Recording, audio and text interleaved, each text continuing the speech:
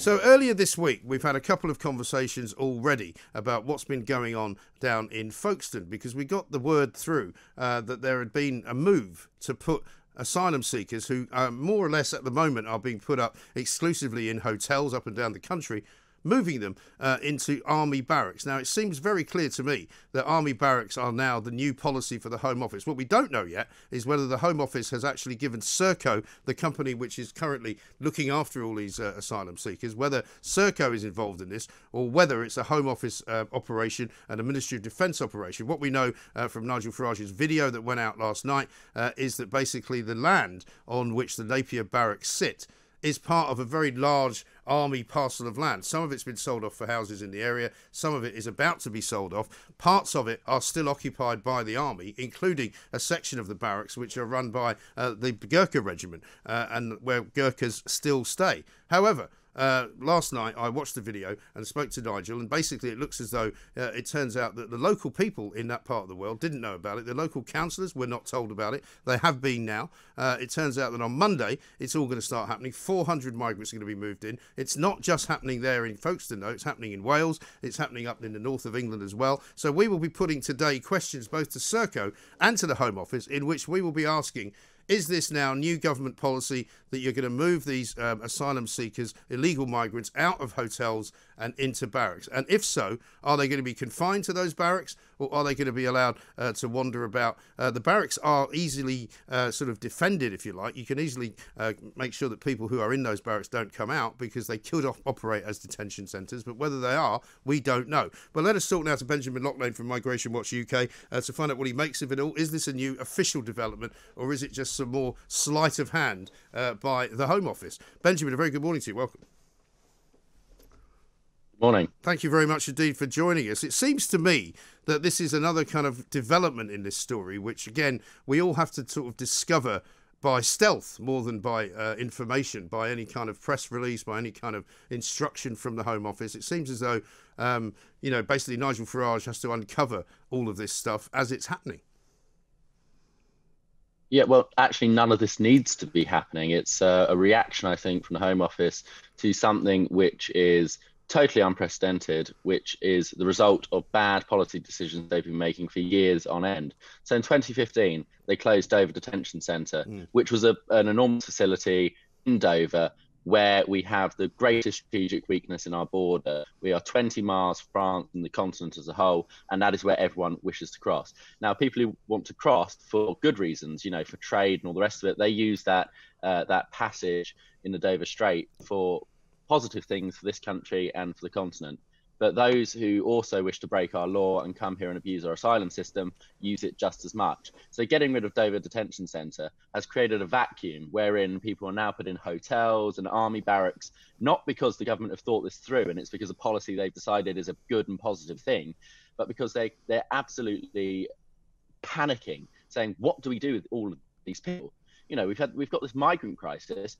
Thousands of people are coming in. Where do we put them? Yeah. And they just need to find whatever building is suitable. So during COVID, it was hotels, because no one was staying in hotels and they were all closed. So okay, that's convenient. We've got thousands of people coming in during lockdown who, by the way, are breaking all of the social distancing laws under the sun to be in those dinghies. But that doesn't matter, because they're a special class of people who the law doesn't apply to, according to this government. But if you gather in a park and have a picnic with your friends, oh yeah, then you're going to get fined. Then you're going to get the full weight of the law crashing down on you. But they go, okay, all of these hotels are closed. All of them are, sitting there waiting. We'll put them there. But then we exit lockdown. Hotels begin to reopen. They go, oh no, now what do we do? Oh, great, we've got an empty army barracks. And it is like musical chairs. Yeah. People are being moved from one place to another. And eventually, we're going to run out of places to put them. And then what happens? We have thousands of people who come in. And then what do we do? Well, that's the point. I mean, I'm looking at another story in the papers today about a second flight that was due to leave this country for Spain last night, which was stopped for the second time. But it only had 18 migrants on it who were going to be sent back to Spain through an agreement already made with Spain, stopped by these kind of, ambulance-chasing human rights lawyers who said, oh, there's a bit of a worry that they might become homeless on the streets of Spain. Well, I'm sorry, that's not really our problem, is it?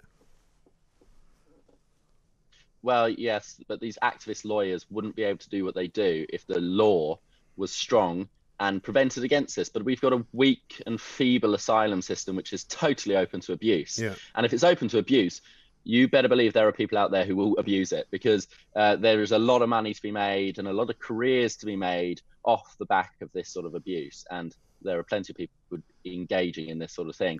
And it is totally dishonest and wrong.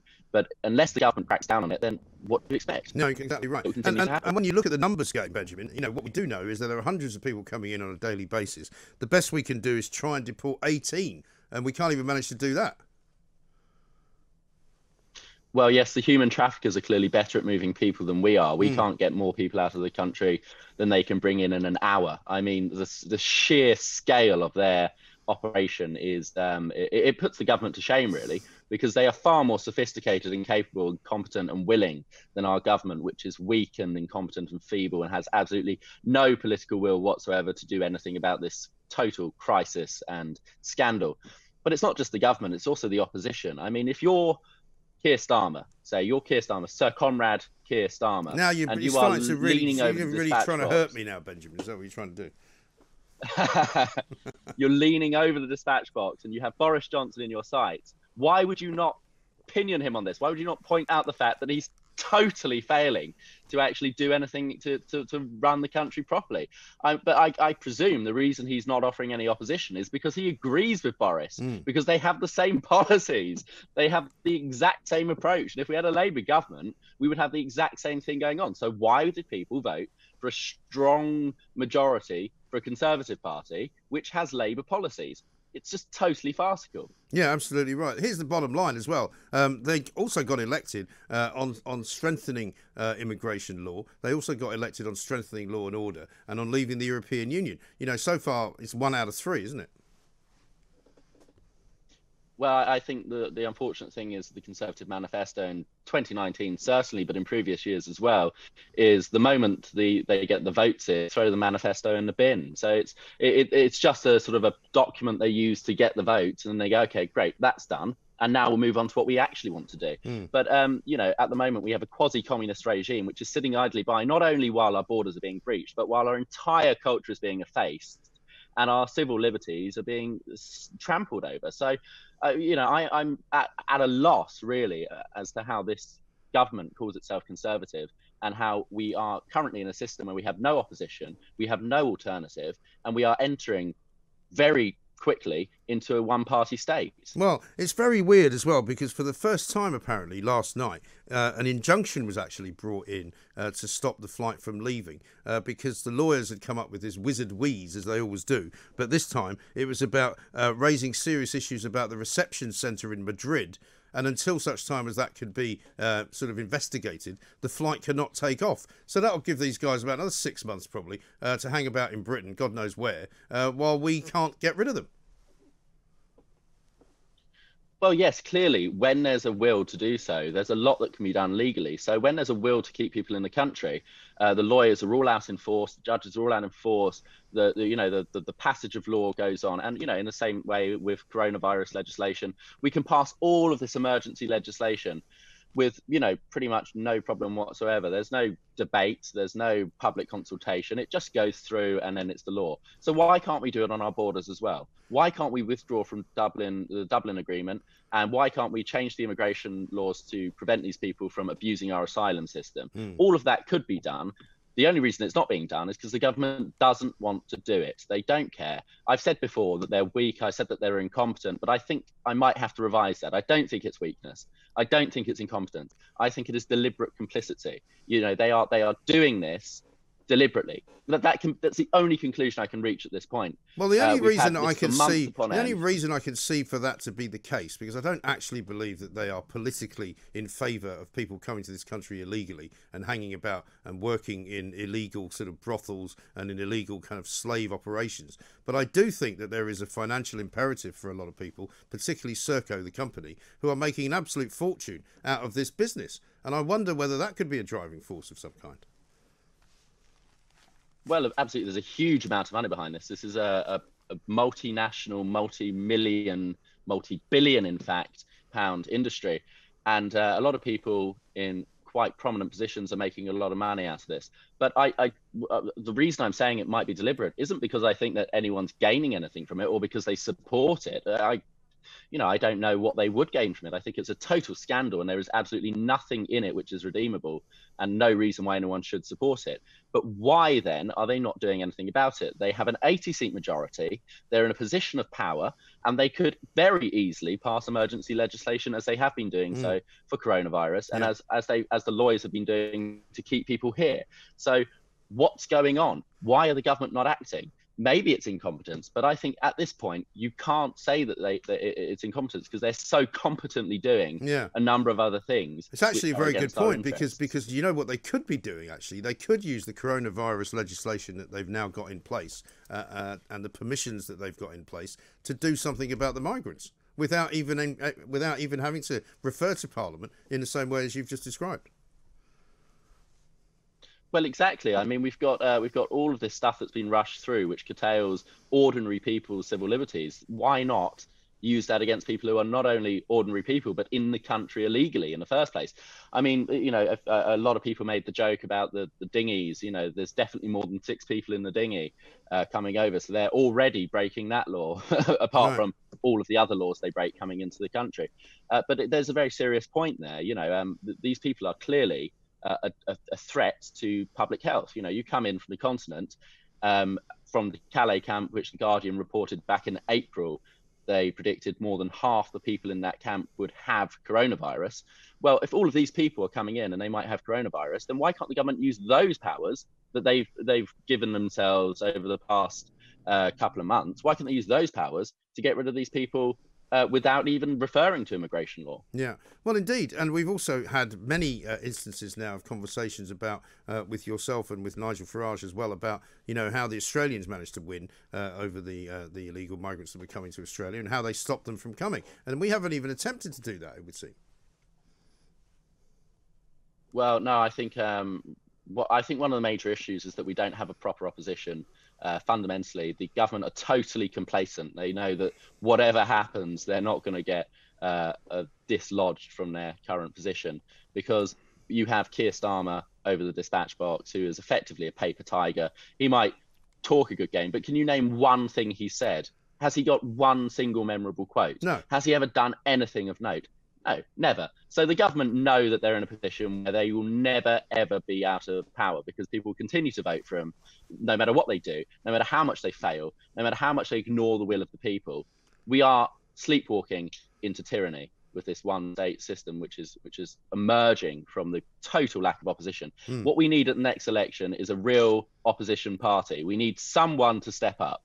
Maybe it could be Nigel, if he would like to do it, but maybe it could be someone else. But we need something proper on the ballot so that people can oppose the government when they fail, so that they can be held to account, and so that they have a bit of fire on their tail to actually do the things that are necessary. But at the moment, they are sitting there complacent in Parliament and in Cabinet and in Number 10, thinking, oh, well, what should we do today? Should we pass some more emergency legislation around coronavirus? Or should we ban 7 people from meeting at a barbecue? Rather than actually going, oh, maybe we should secure the borders. Maybe we should do all of the basic things that the government should do. Well, it makes a bit of a mockery, does it? It makes a bit of a mockery, doesn't it, Benjamin, of having any kind of COVID lockdown of any kind. If people are coming here from a country from which you're supposed to quarantine because they've got such a high rate of coronavirus, even if it was only that would be something.